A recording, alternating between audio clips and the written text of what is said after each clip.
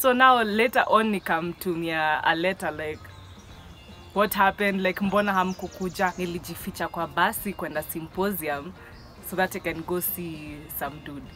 So mi nilikuwa tu tulikuwa na boys wanitangaje brother school flani ilikuanga Rongai Nakuru.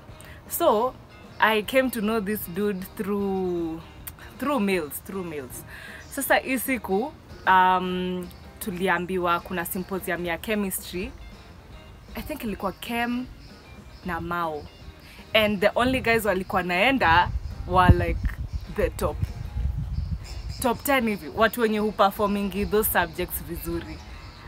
Well, I am not trying to say that I was bad, but yes, I was not really performing well in kwanza chemistry. Najua watu wengi chemistry hawakupenda. So tulikuwa zile za watu walianza kucomplain ati mbona only the top guys are going, mbona sisi wengine hatuendi. So sasa ikakuwa issue. So mi nilikuwa najua hiyo boys school itakuwa na kuna vile yani sijui kama I was love struck kama ni nini. I wanted to go and see that dude. So what I did, I was chochwad na wase kwa dom ati isha umone. The guys tulikuwa tunalala the same place now. So hata walinipatia skirt smart, nini shati fiti, long sleeves, naka fresh, najua ati niende nikaoneka Charlie hapo. So after hapo so mimi nimemaliza kujiprepare. Our principal was really tough, so ilibidi tumejificha kiasi. Actually I think we were 3 chicks wenye walijificha.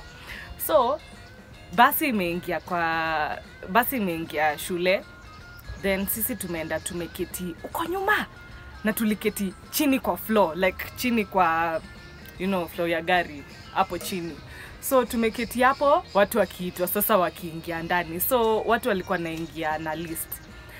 The principal all of a sudden just decided to get inside. So ameinua hivi kichwa, like sijui maybe hakuwa anafikiria watu wanaweza jificha. Our school was really strict, so I don't think she thought there are people who can jificha and stuff. So hakuangalia huko nyuma. Mimi nilikuwa nimepanic vibaya sana. So sasa si ndio watu wakaanza kuingia. Watu wameingia kama kawaida, it was a Catholic school, tukaomba, watu wakaishia. So tumetoka nje ya gate.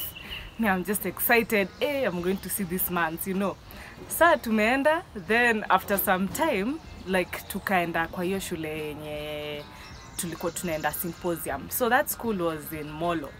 So we went to Molo, and then now it was just that school, and then our school. Now we were waiting for other people to come. Well, you already know the story. Nilijificha for no reason because these guys never came. Yeah, it was a sad story.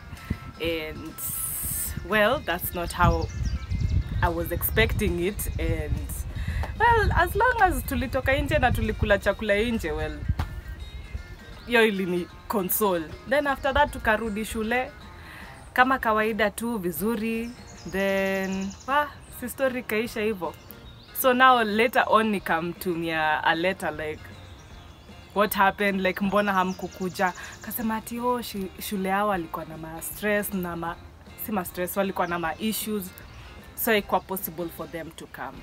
So that's how nilijificha kwa basi for no reason. Ama nimejificha kwa basi kuona chali mwenye hata hakukuja, unfortunately. Yeah.